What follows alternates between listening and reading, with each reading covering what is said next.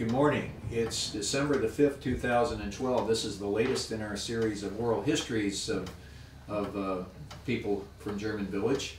And what a special treat we have today, in that we're going to be visiting with Robin Freeman, who is a longtime resident of German Village, but that may not be the thing he's most known for. He has a pretty well-known basketball player in his day, and you're going to hear more about that. As well as a great professional career in the law. Robin, welcome. Well, thank you. Nice to have you here. First of all, let me just start with, you've had an incredible career in basketball back in the day, but people may not know, I don't think a lot of people even know that you live here in German Village. And well, first of all, I wouldn't remember me. It's so long ago.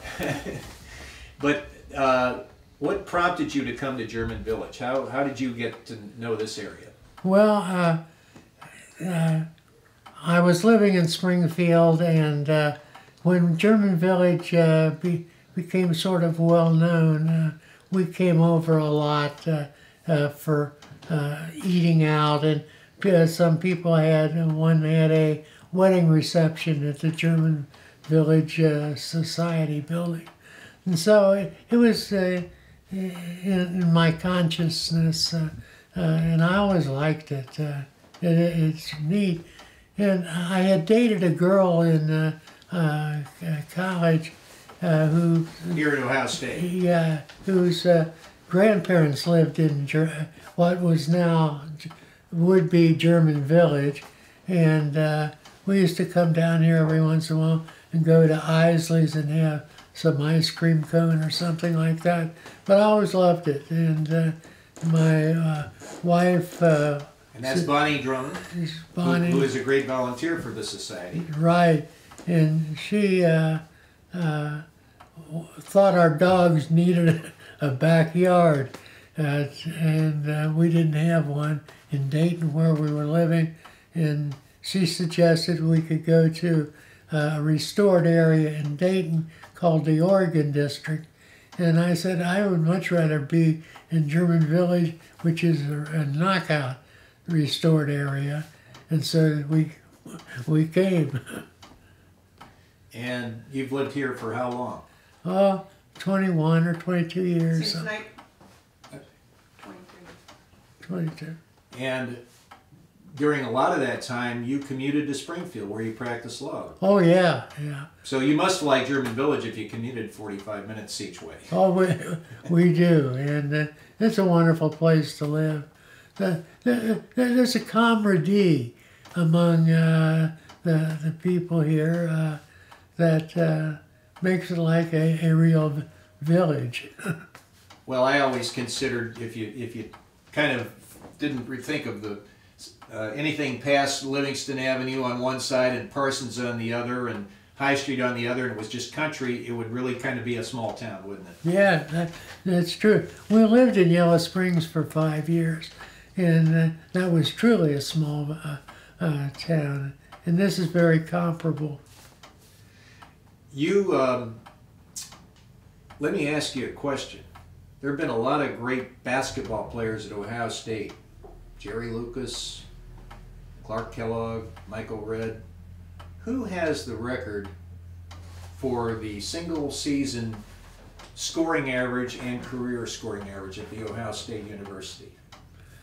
Well, no one would know it, but I do. And it was at a time when defense wasn't as pronounced as it is now. So it was a time when scoring was big time. And what, just so the folks have some understanding of what your numbers were, what was your approximate scoring average for both a season and a career? I think it was, for a career, I think it was 28 points a game.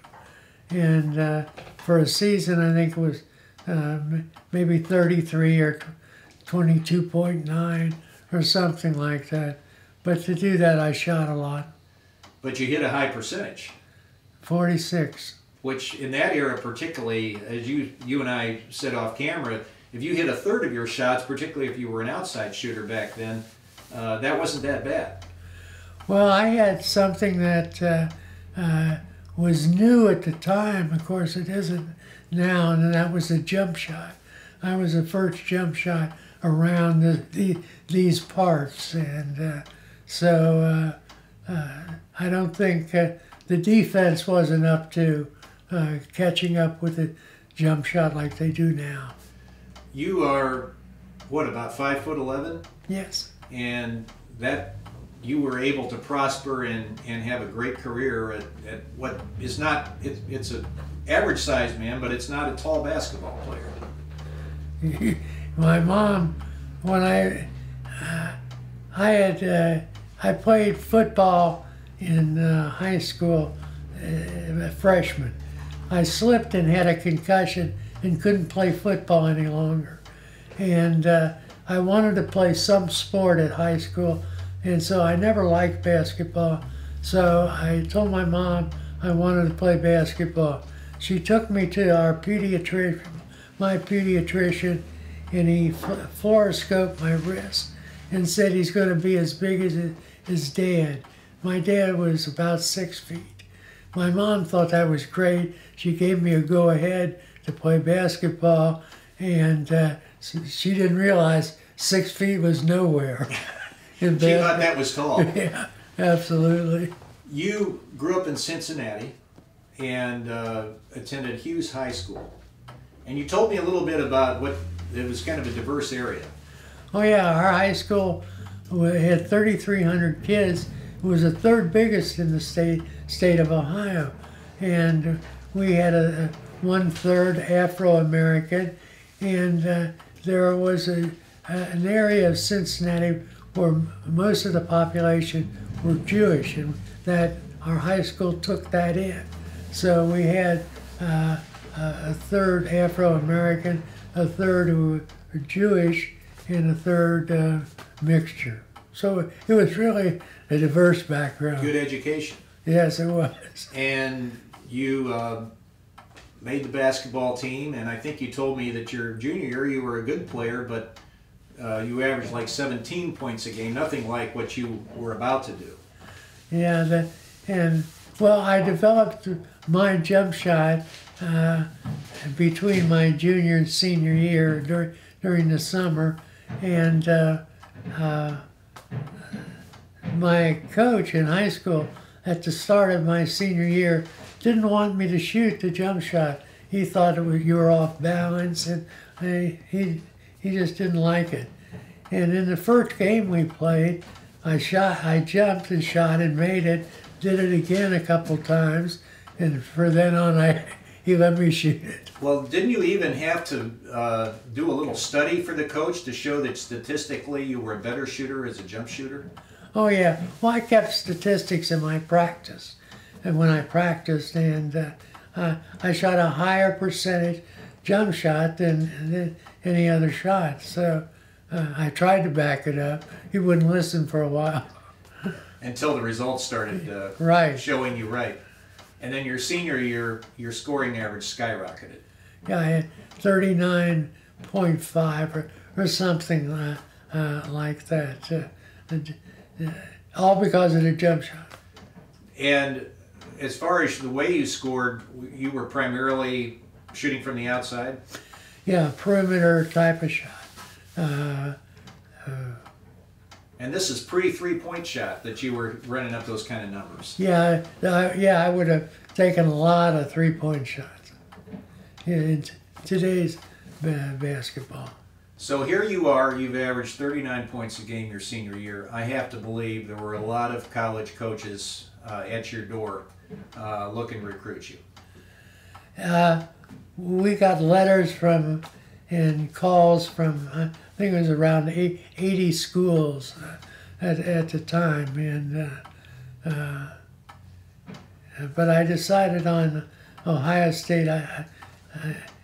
Ohio State in the Big Ten. Big Ten was sort of a physical conference where they were rougher than most places, and if you were going to go on and play pro basketball, it was a good training ground. So that was one of the factors. And I liked Ohio State anyway.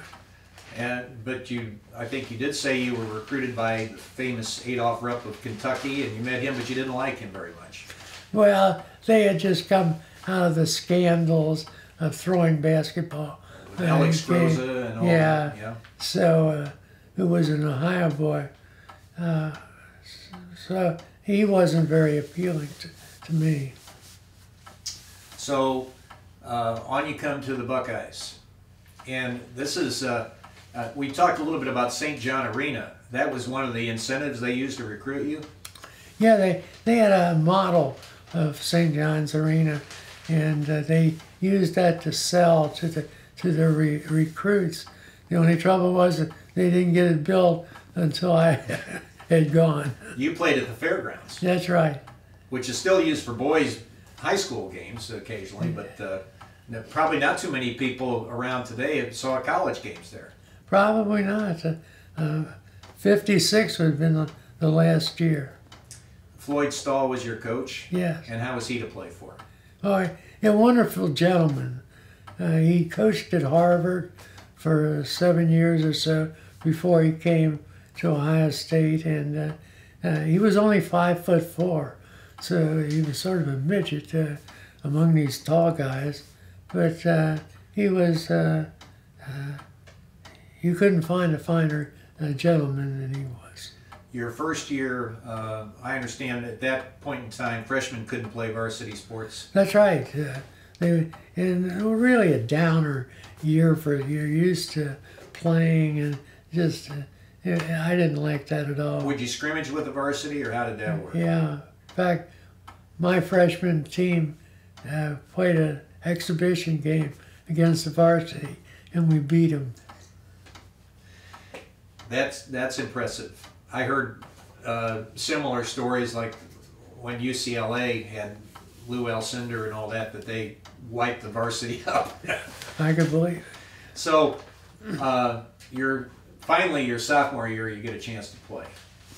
Right. And I think you said you had a good year. You averaged 22 points a game, even though you weren't the primary scoring option. Yeah, we had a player named Paul Ebert who was the centerpiece of our basketball team. And he's from the South End here, went to South High School, and became a world-class surgeon. Operated on little kids' hearts that were defective. And then your junior year, you kind of come into your own. Yeah, then averaged 32 or 33 from then on in college. And I understand one of your teammates in the 54-55 season was the great Frank Howard. Yeah, Frank grew up on Jackson Street. Right here. Right here in German Village. Came from a big family, and so. And you said he was not very well off as a child. They were very poor. And one of the first things Frank did when he signed a baseball contract was to buy his parents a home. So even though he was a great basketball player, he made his bigger name, I guess, as baseball. In baseball. He was a great slugger. Right. For the Dodgers and Senators, as I recall. Yeah. I saw him play. Yeah. And managed in the major leagues. Twice, yeah. Right. So you two were kind of the stars of your junior and senior year. Well, he only played with me when I was a senior. Okay. He was a sophomore then, so we only played together 1 year. And he was a marvelous rebounder. He's strong as an ox. And you only played 13 games your junior year, and yet you made All-America honors, so that's quite an achievement. Well, what can you say? You had an injury. They vote for all that stuff. You had an injury that cut short your season. Yeah. I think you said it was you injured your ankle and you tried to play on it and shouldn't have. Well, I don't think I handled it all very well. I didn't like to not be at the top of your game. So in any event, I missed part of the season. Your senior year, you played the whole season. Oh yeah. And this was a great year. Well, it was my best year in college, for sure. And this is where you set this single season scoring record of almost 33 a game, which still stands. Here at Ohio State. Yes. And you made All-America on all the wire services that year. Yeah. Right? And you had some pretty good company on those All-America teams. Bill Russell. Yeah. One of the greatest. Oh yeah. And you said Tommy Heinsohn also. Yeah, Tommy. I got to know Tommy pretty well. He was one of a kind. Well, you told me about, and he's for those that don't know, he was played with Bill Russell on the Celtics, and I think he's in the Hall of Fame basketball. Oh, Tell me about the story in a bar with Tommy. Well, the guy's like, he's 6'7", and he just had sort of like a commanding presence. And he takes me around. We're playing in an all-star game in New York City, and he's from Jersey, and he sounded like he's from Jersey. And he takes me out one night, and we go to a bar. And he goes in the bar, and it's like he's staring at everybody, like he's mad at him. And I was happy to get out of there, but no one would choose him. He's so big. But he was ready to fight if anybody would have any. Yeah. And you got a chance to play with Russell in an all-star game too, right? Yes, and unless you saw him when he was at his prime of jumping, it was almost unbelievable. I thought that he could jump and the basket would hit him around in his chest to his waist. Looked like he was that high in the air. What did you say about his being able to take a silver dollar off the top of the backboard or something like that? Well, that's what Tommy Heinsohn had told me, that they'd put a silver dollar on top of the backboard and he would jump and knock it off so that he could get up there. So you have a great senior year.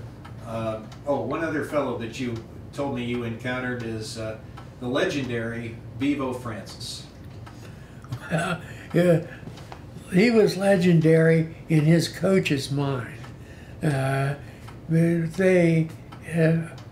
Grande, where he went to high school or college, he had not graduated from high school, so he wasn't recruited at all because he didn't have a degree.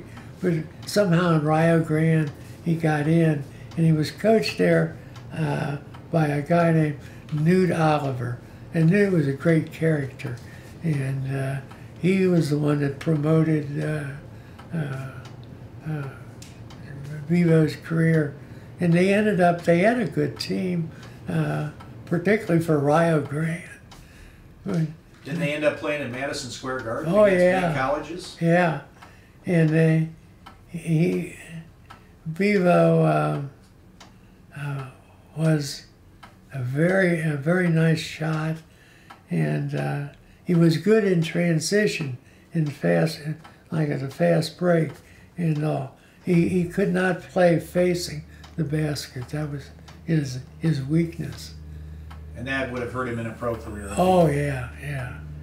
Another fellow that you encountered, although your playing careers didn't overlap, I think you had something to do with the recruitment of Jerry Lucas to Ohio State, did you? Well, they were when I played, they would bring him up to see Ohio State games. Even though he was just starting in high school, he still had such a reputation that they were after him, hot and heavy.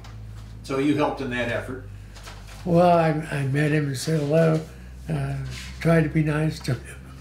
So here you come out you've had this incredible season. You're on the All-American teams with Bill Russell and Tommy Heinsohn. My understanding is you did get drafted by the NBA, the St. Louis Hawks, but you didn't go pro. What happened? Well, I did have an accident where I lost a part of fingers, but that's really not why I didn't go on and play pro basketball. They were paying back then. They would have paid me $7,500. Bob Cousy, who was the greatest player, the most popular player in pro basketball, was making $22,000 a year. So the money was nothing like it is today, believe me. But so to me, I would rather get something I could do the rest of my life and make a living. And so I decided to go to law school. You said there was something that kind of helped push you in the direction of the law. An uncle of yours was a lawyer you respected? Oh yeah, I had an uncle. My family was from Kansas, and he was a lawyer in Wichita, Kansas, and he was very well known for gas and oil law, and he was the reason I wanted to become a lawyer. And so you went 3 years to Ohio State Law School? Correct. And I think you said you did so without having graduated from undergraduate. Yeah, that's you could do that at the time.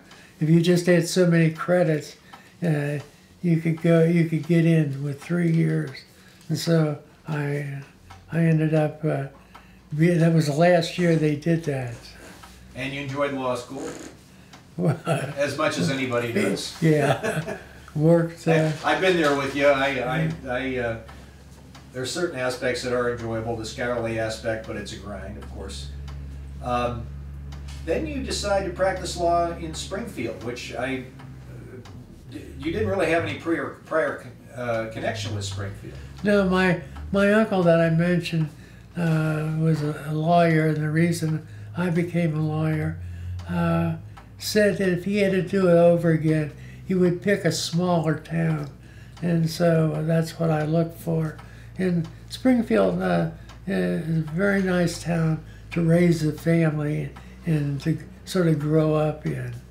So I practiced in Springfield, but my kind of I did trial work, and I was more or less like on a circuit between going to Bellefontaine, Urbana, and Xenia, and London. So I got around. And insurance defense Right. work. I mean, you said that you did a lot of medical malpractice Defense, yeah. helping the doctors out. And there was a point in time when you meet Bonnie Drummond.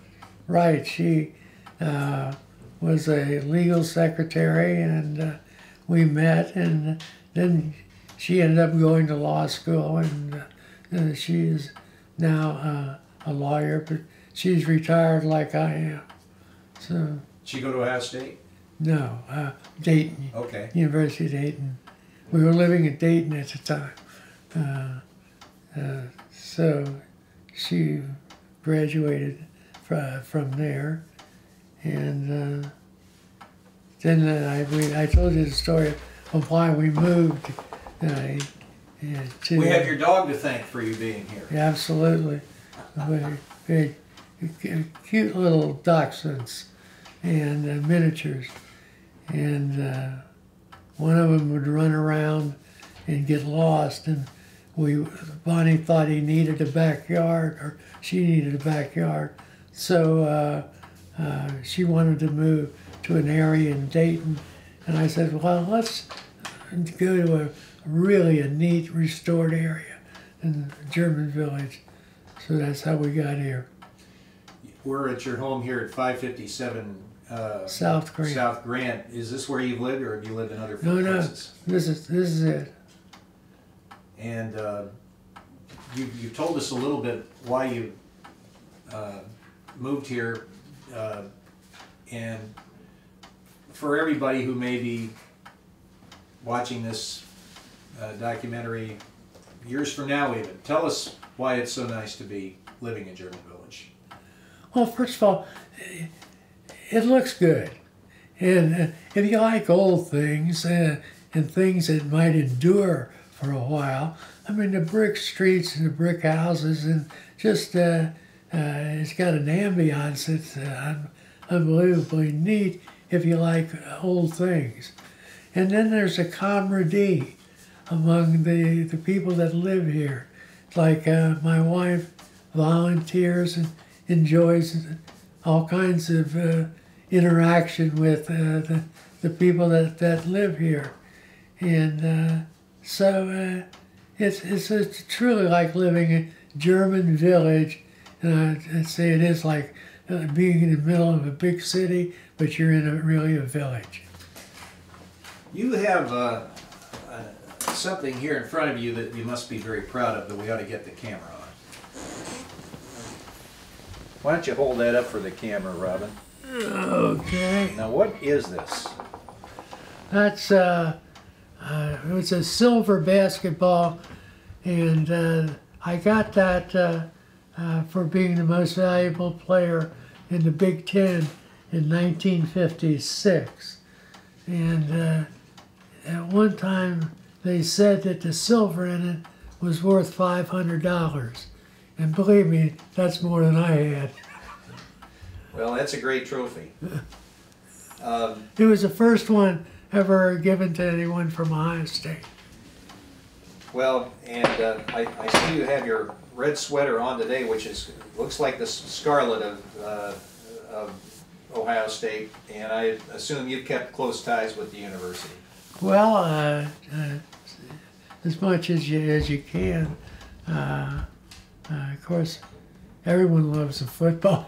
Right. So I'm in my 61st season of going to Ohio State football, and they have a wonderful now basketball program. Coach Matta, in my estimation, the best coach they've ever had here. And there's been some good ones. Yes, yes. Well, thank you so much, Robin. This has been a great pleasure to have you, and well, thank you. Good luck in all you do. Well, thank you very much.